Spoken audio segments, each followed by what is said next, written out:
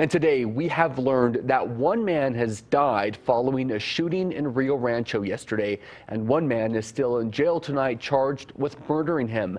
Now neighbors in the normally quiet community where all this happened are looking for answers. Jen Samp is in northern Rio Rancho getting more details for us. Jen.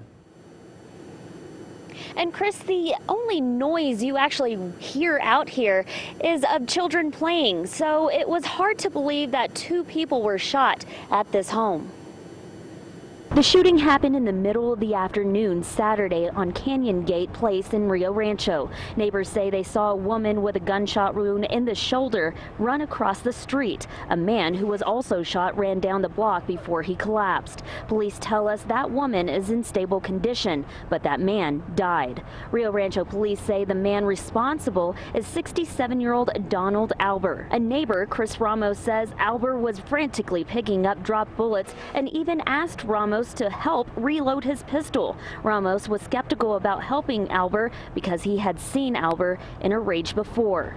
He's always yelling. He's always upset about something, you know. He always comes over and talks to me about it. Neighbors now are trying to find peace and get their neighborhood back to the quiet place they once knew. And neighbors tell us that the gunshot victims and the suspect all knew each other. Live in Rio Rancho, Jen Samp, KOB Eyewitness News 4. Chris.